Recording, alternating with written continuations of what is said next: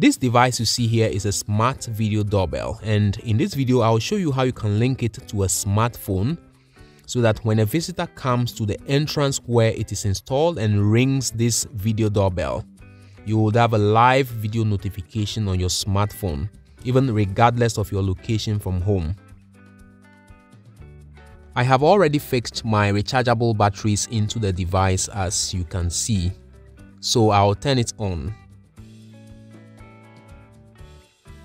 You can see the light, which indicates that the device is on and ready for pairing to a smartphone.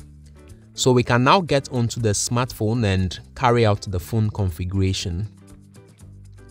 This is the screen of my phone, and the first thing to do is to download and install the app through which we can view this doorbell.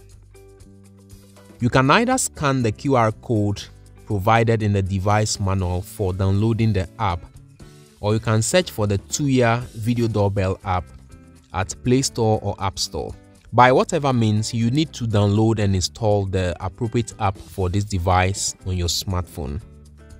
Here is the icon of my installed app, so I'll tap on it to open it. We'll go ahead and tap on Add Device. At this point, we'll select Camera and Lock. We'll then choose Smart Doorbell.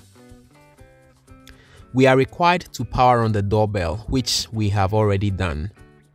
We are also to make sure the indicator is flashing, which we earlier on saw on the doorbell as well. So I'll tick here, tap on Next.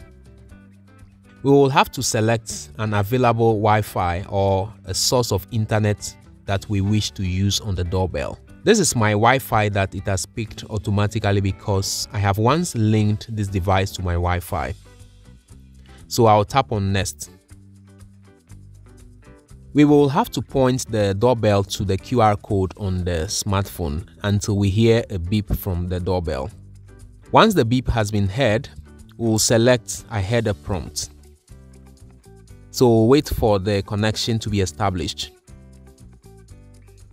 You can see that the device has been added successfully. We'll tap on Done.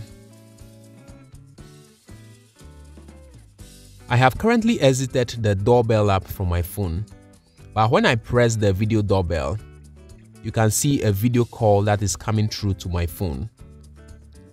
When I pick the call, you can see the live video of what the doorbell is seeing currently. And in this case, it will show you the one that is standing in front of the doorbell. So that is how it works. Please follow us on Facebook, Tech Inside Out, and also make sure you subscribe to this YouTube channel. Thank you so much for watching. See you in the next video.